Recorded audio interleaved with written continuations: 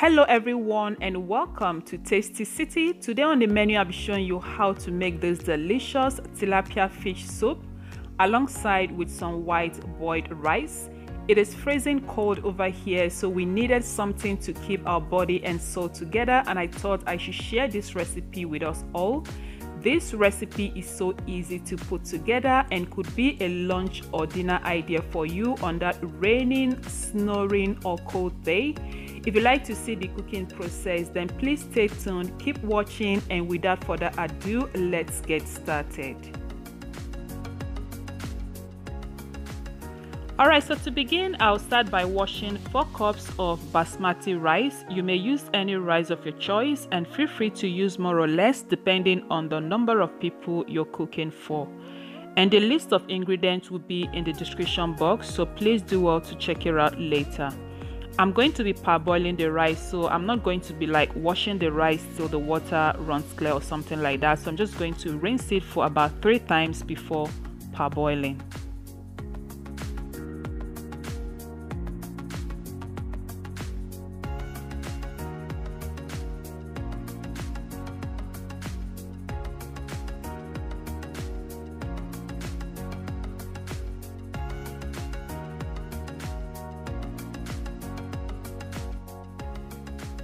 In a pot, I have some water already boiling, so to that I'll pour in the washed rice, stir and allow to parboil for 5 minutes.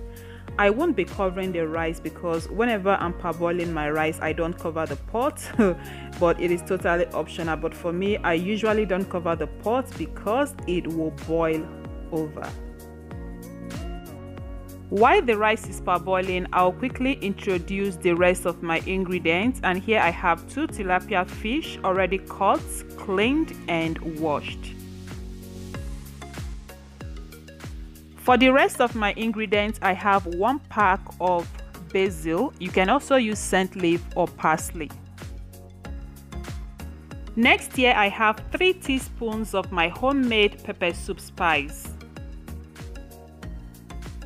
fish seasoning and salt to taste. I have here 1/4 of a red bell pepper for some color. Next, here I have about 1 medium-sized onion. I'm using 1 Scotch bonnet pepper, but feel free to add the pepper according to your taste. I have about 1 teaspoon of fresh thyme. Thyme does pairs very well with fish, so in case you haven't tried thyme before in your fish soup, please give it a try. I've got some garlic, ginger, and lastly I've got some blended crayfish. 5 minutes later and our rice is done parboiling, so let's give it a good rinse.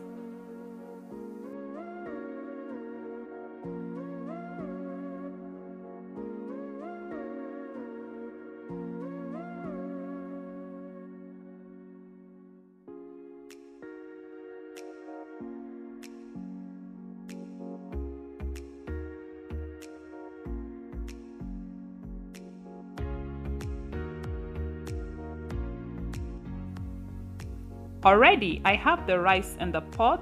To that, I'll add some salt to taste, some hot boiled water, stir, cover and allow to cook on a medium heat till it is fully cooked.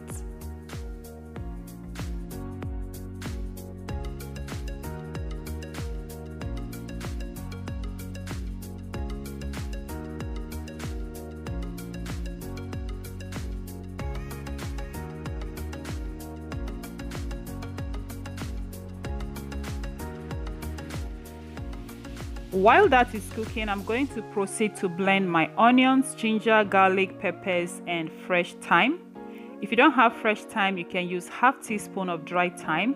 Just scoop that into your blender and blend it with your onions and pepper mix.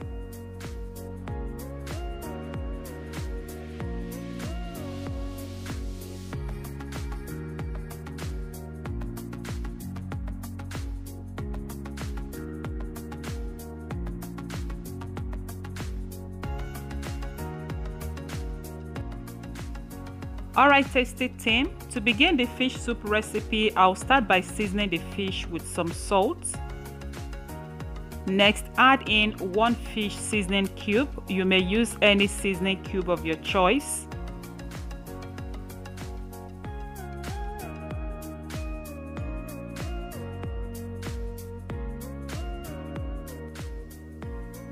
Alright, so at this point, I'll also be adding the blended crayfish, the pepper soup spice,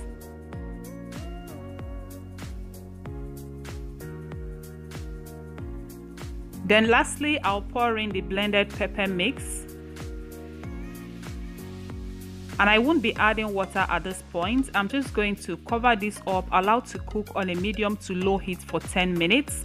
This will enable the fish absorb all the flavors and get tasty before we add some water.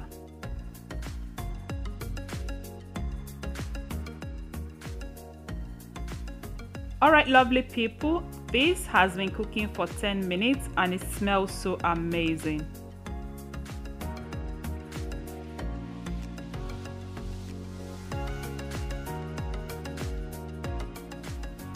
I added some water to rinse out my blending cup. I'll pour that in. Then next, I'll pour in some water to cover up the fish, and this is hot boiled water because I want the cooking process to continue immediately. Once that step is completed, I'm going to cover this up and allow to cook on a medium heat for 10 minutes.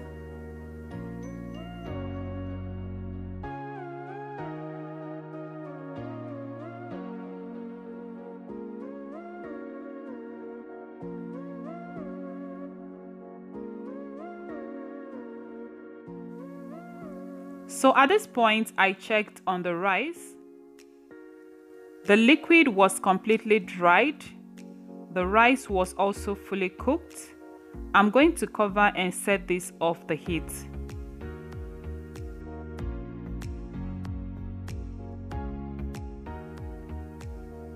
And at this point, our fish pepper soup is also ready.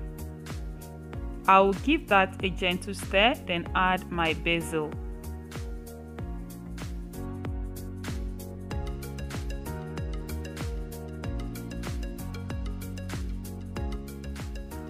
So I have my basil already chopped. I'll add that in, allow to simmer for 30 seconds, and our fish soup is ready.